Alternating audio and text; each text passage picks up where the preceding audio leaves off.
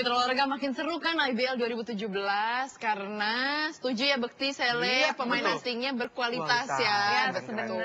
Jadi makin semangat ya nontonnya ya Sel. Iya dong. Kok nontonnya sih? Oh, main basket ya. Baiklah.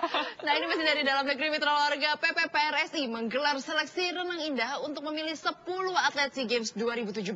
Informasinya akan kami rangkai dengan uji coba tim bola voli Bina Voli Nusantara menghadapi seri pertama Pro Liga 2017 di Malang. Ini dia.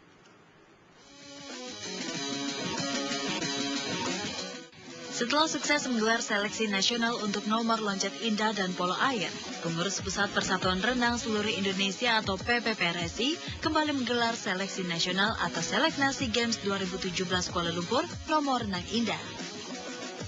Seleksi berlangsung selama 2 hari di kolam renang Simpruk, Jakarta. 26 atlet ikut dalam seleksi yang dipimpin langsung pelatih renang indah asal Rusia, Anna Nasekina, disaksikan Kabid Binpres PRSI, Wisnu Wardana.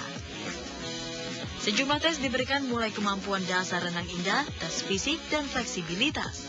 Di akhir seleksi akan diambil 10 atlet yang berhak masuk dalam tim pelatnas SEA Games.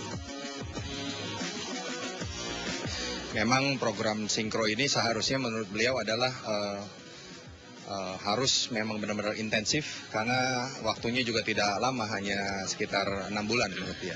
Kemudian juga nanti akan ada TC yang akan dilakukan di Moskow. Sementara itu